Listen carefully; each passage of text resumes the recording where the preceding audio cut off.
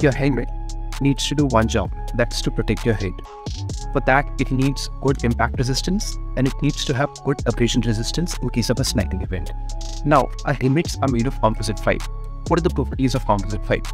One, it can be like a weave. So when an impact happens, the impact is dissipated across the surface of the shell, whereas plastic just keeps in on impact. Second, they're lightweight, so it doesn't beat down on your neck on your longer rides. We've also developed a special paint system with Nippon paints, along with these sick graphics that makes sure that you stand out on off the road.